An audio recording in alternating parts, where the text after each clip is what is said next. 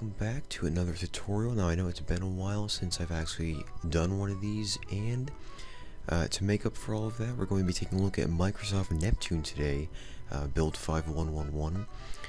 Now if you remember a while ago, I did a few videos on this, but I never did an actual tutorial, and that's what we're going to be taking a look at today. Is actually how to install this in VMware Player, VMware Workstation, or pretty much any other virtual machine software that you have.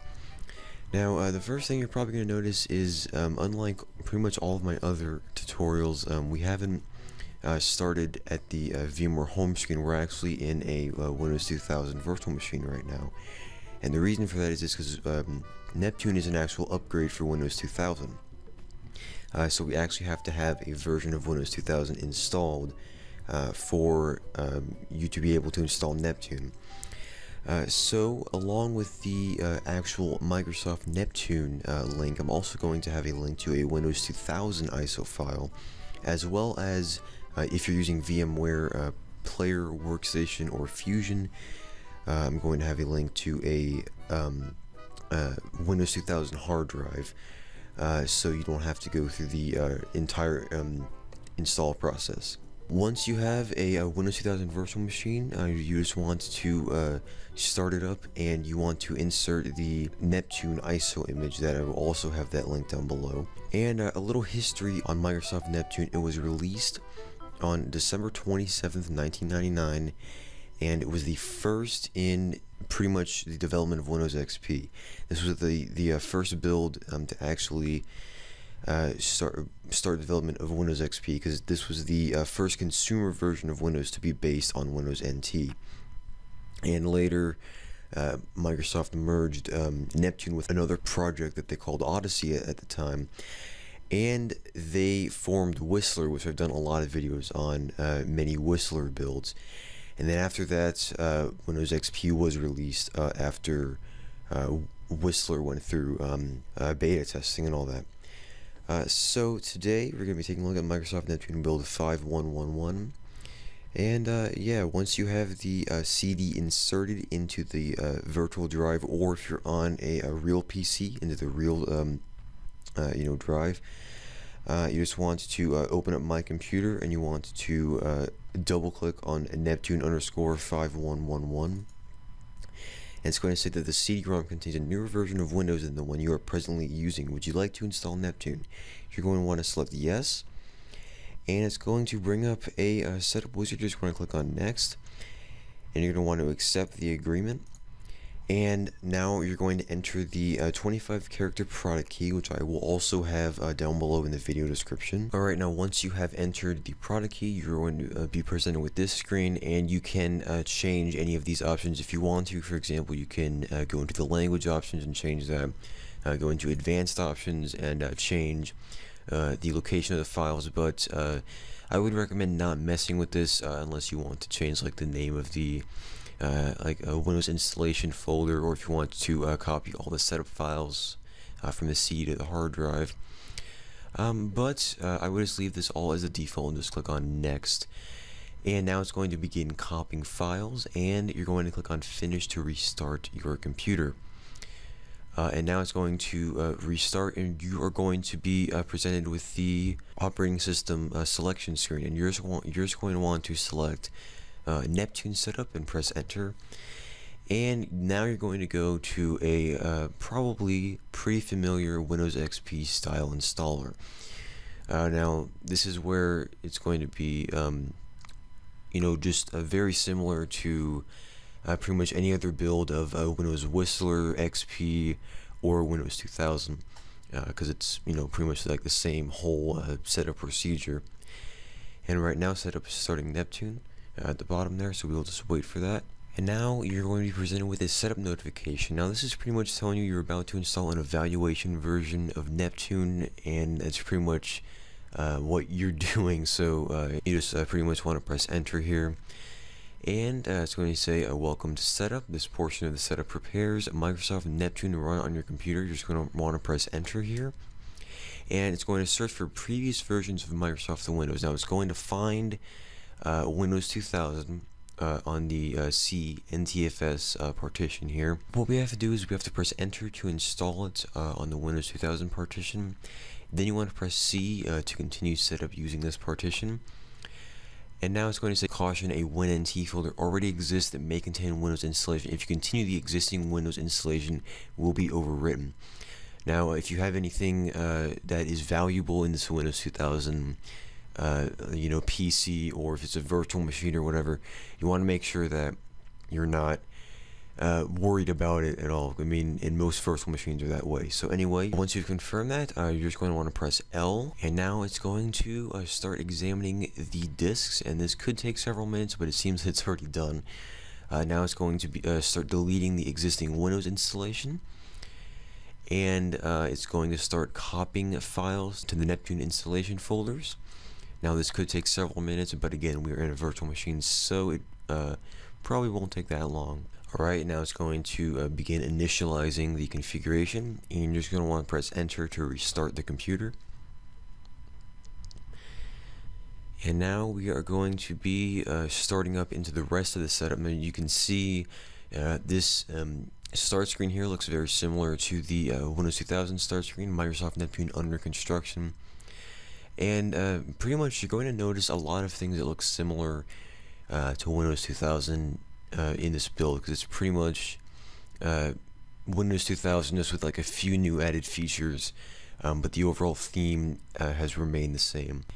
And we are here at the Neptune setup installation progress here. Now this is going to be exactly the same as the Windows 2000 installation, because I have used a Windows 2000 installation before, and it looks very similar to this. The only thing that has changed is all the logos and the setup screen background. It says Microsoft Neptune instead of Windows 2000.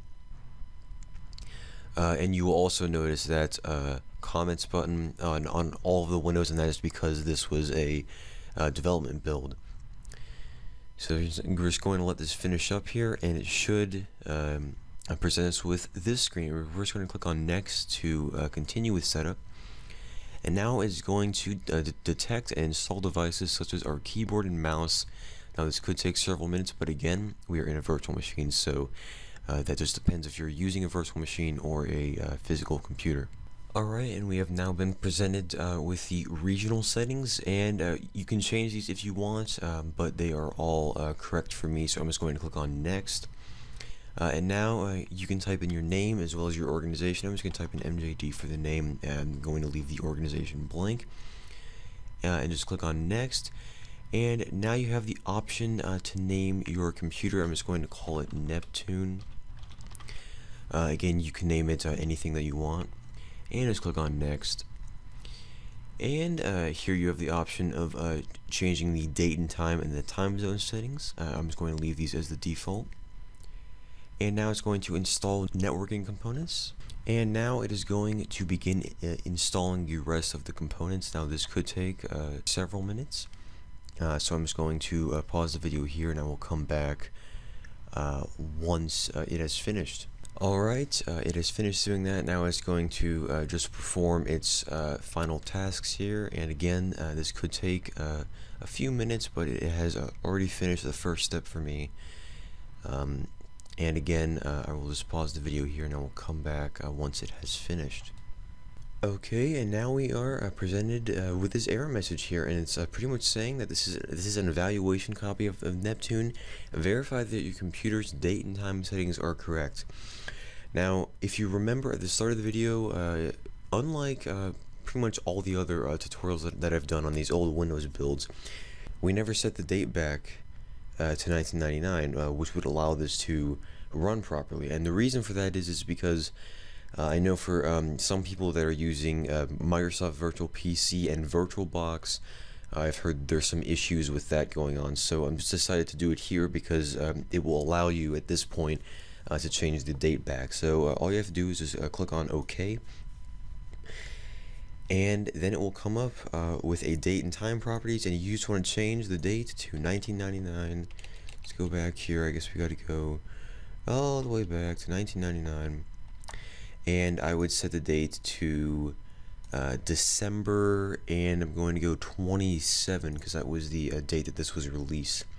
So then you just want to click on OK, and now it's going to save settings and remove any temporary files, and now you just want to click on Finish, and it's going to restart the virtual machine. Alright, and now Windows is starting up, and now it is loading your personal settings. And as we see at the bottom here, we have Windows Neptune Evaluation Copy Build 5111. Now, once the desktop decides to load up here, that would be pretty nice. But what I'm going to be doing is I'm going to be showing you guys how to get access to one of the more interesting features of Windows Neptune, and that is the activity centers. Now, if you remember, I did a few videos on the Neptune activity centers, and we pretty much just went in and actually took a look at them and actually how they worked. Now, these activity centers were never brought over to Windows XP, but they are still in Windows Neptune, and you actually have to copy them over from the installation CD. So I'm going to be showing you how to do that.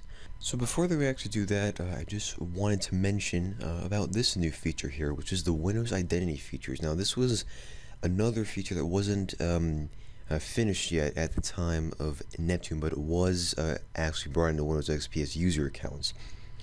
And this is your option to enter the name of the first person using this computer. So I'm just going to type in MJD here. You can of course type in anything if you want. And it says this is a pre-release Microsoft utility. And you're going to want to click on OK. And now we're going to have to restart the computer once again for those changes to take effect. And that's pretty much going to allow your Windows Identity to work with things like the welcome screen and other options like that. So we're going to allow the virtual machine to restart, and then we will be taking a look at the Neptune activity centers.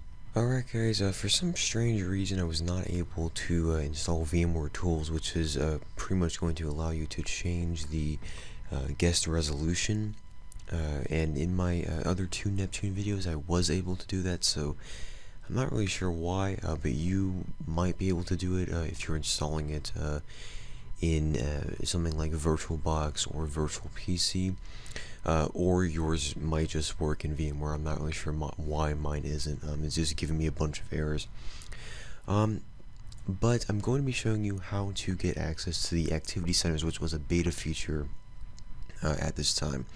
So all you have to do is have the Neptune CD in the drive, and if you like, so I've just inserted mine here, and if like any messages comes up, now this is saying that the CD-ROM contains like a newer version of Windows. Now we just installed Neptune, so I would just say no to this, and then you want to click on exit here. Then what you want to do is you want to go to start and run. And you want to type in reg svr32 d:/i386 dash accore.dll, and then press OK. And it's going to say DLL register server in d:/i386:accore.dll succeeded.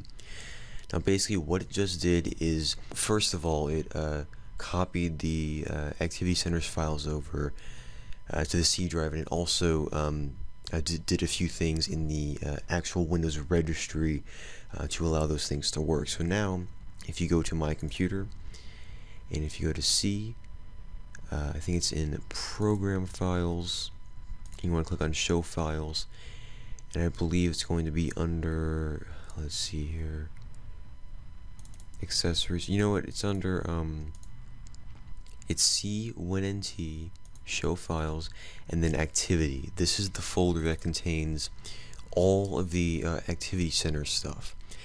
Now if you want to see a full in-depth video of everything that is covered in this folder, I will have a link down below to a video that I did a while ago just talking about the Microsoft Neptune activity centers, and it's in full HD because I was able to get the VMware Tools working, which I wasn't able to this time.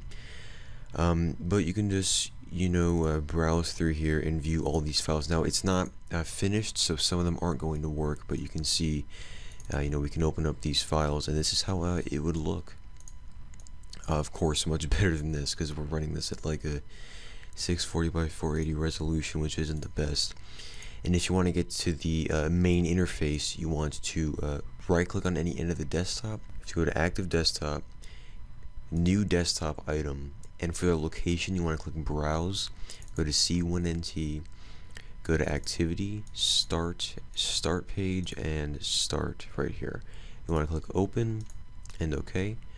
And now it's going to be opened up over here as an active desktop icon. And you can do this such as, snapping it to the side. And again, if you want to see the full video on the activity centers, I'll have that link down below.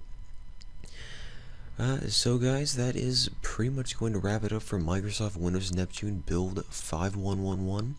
I know it's been a while since I've done one of these tutorials, but if you have any suggestions of any kind of what tutorials you want to see, whether it's like a Windows beta or a Linux distribution or whatever, be sure to leave them in the comments down below, because I kind of just pick these builds at random, and it would kind of help if I could actually do something that you guys actually want me to do. But anyway guys, thank you so much for watching, and if you enjoyed the video, definitely be sure to like and subscribe, and I will see you in the next video.